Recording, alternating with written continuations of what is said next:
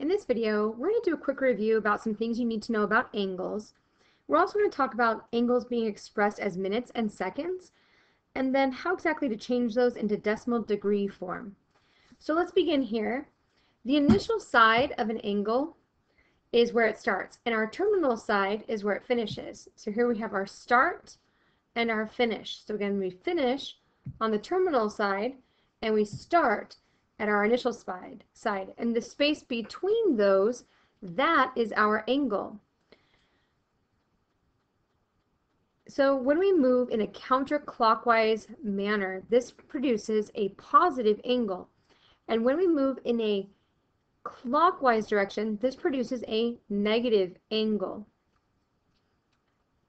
So here we can see that we have an angle A, or an alpha, and an angle beta, and together they make up the 360 degrees. Notice that alpha and beta have the same initial and terminal sides. These angles are called coterminal. So even in this other example here, where our beta is going around multiple times, we still end up having coterminal angles. Down here, we see our degrees measured in both degrees, or rather degrees on the unit circle. And here we have our quadrants and which angles live inside of those quadrants on the unit circle. Let's do a little more review about some parts of angles that you might recognize. So it's important to know and remember as we start to go into angles and their measures, really, what does it mean to be acute? So an acute angle is between 0 and 90. A right angle means it is exactly 90 degrees and depicted with a right angle symbol. An obtuse angle is between 90 and 180. Now, if an angle is 180 degrees, that is called a straight angle, and it's really a half a revolution. And an angle that is 360 degrees is one full revolution around. Let's talk a little bit about how we can find coterminal angles. So when we're trying to find coterminal angles, we can use the angle plus the number of times around times 360, or the angle minus n times 360, again where n is the number of times we're going around our circle. So if we're trying to find the coterminal angle, and it's asking us for one positive and one negative angle for the following degree. So here we have theta equals 390 degrees. So what I want to do is I'm going to say, okay, 390 plus one time around times 360 equals 750 degrees. So I have my positive angle. So that means that this angle, 390 and 750, have the same initial side and the same terminal side. So now I need to find a negative. So I'm going to do the minus, and I'm going to use the one revolution around, but I see that when I do that, I still end up with a positive 30. And so I don't want a positive angle anymore. I want a negative angle, which means that I might need to go 2 revolutions around to get there. So 390 minus 2 times 360 will produce our negative 330. So now we have our negative angle as well. For part B, we have theta equals negative 120 degrees. So again, we're going to start with our angle at negative 120 degrees, and we're going to subtract 1 times 360, and that's going to give me a negative 480. It doesn't matter which one you do first, adding or subtracting. So now we need our positive angle. So I'm going to go ahead and do my negative 120 plus 1 times 360, and when we do this, we see that we get a positive 240. So here, it only took 1 revolution around to find a coterminal angle.